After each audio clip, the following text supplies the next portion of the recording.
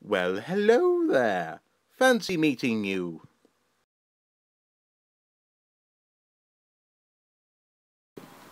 Hello, I'm Harry Beamish and I work for the National Trust. I studied archaeology at Exeter University, and my role with the Trust has been regional archaeologist for many years, but I'm now archaeologist project support. Well, we've always said that the work really was the stewardship of the archaeology on the National Trust properties wherever we were working. I started in the West Country as a support to an MSc project. Like so many people, the good old MSc programme got us into the career in the first place. And on the back of that we did a lot of field survey and measured survey of earthworks right around Devon and Cornwall.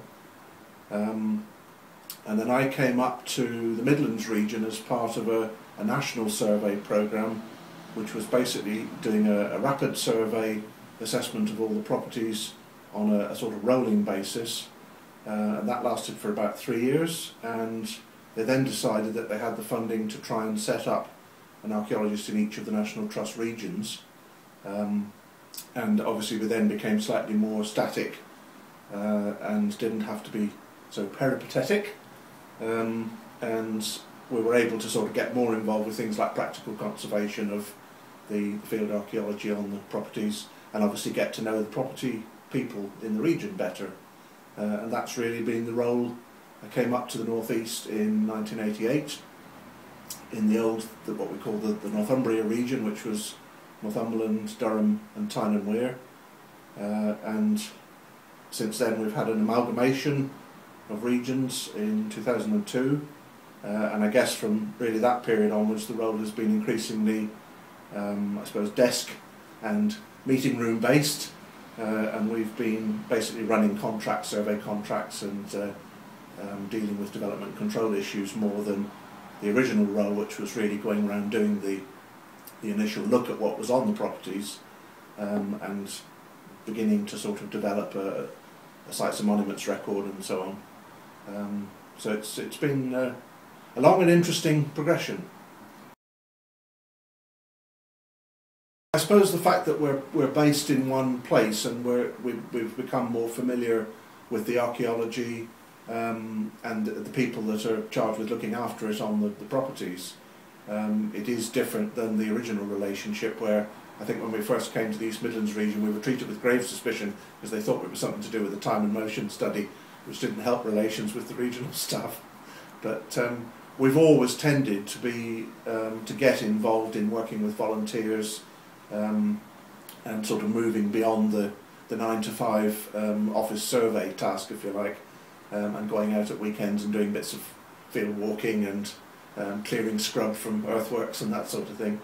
And I suppose working with the Trust, you know, that's part of the deal in a way, that, you know, it is a big conservation body, and we rely hugely on volunteer input really for all sorts of things, but not least from the archaeology point of view, you know, the care and maintenance of the archaeological estate, if you like. I suppose really it's been that you're in a position to tell people about different landscapes. So, you know, we're very fortunate that we have the amazing sort of scope to be allowed to dig into why things are where they are in the landscape, and then again, a lot of the work, particularly with the Trust, is sort of getting that message across to members, visitors, our own staff, the wider archaeological community, if you like.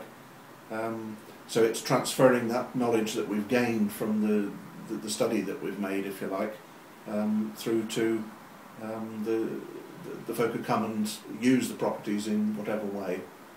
And that's, you know, we've always done walks and talks again as a sort of bolt-on to the core day-to-day business of the job, if you like.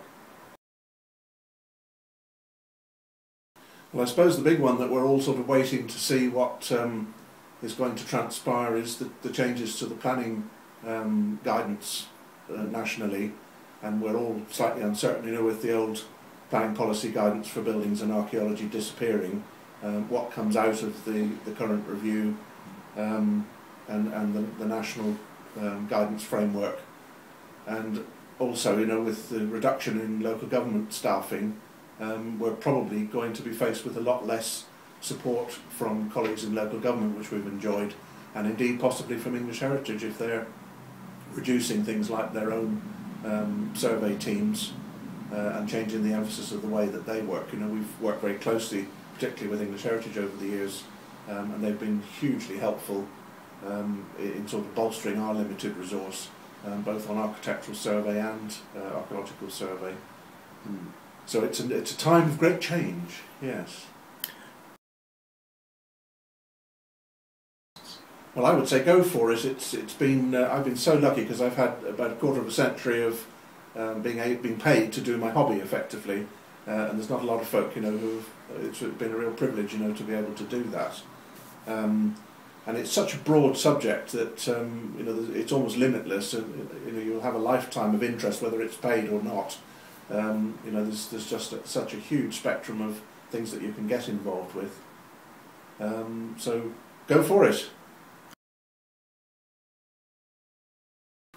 Now, sadly, this is where I fall at the last fence, because I have never seen an Indiana Jones film. Shock horror from the other side of the camera.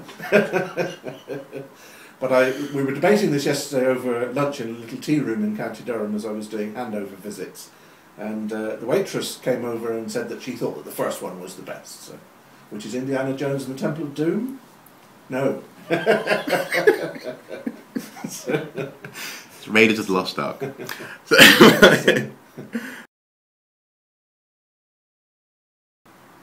Pleasure.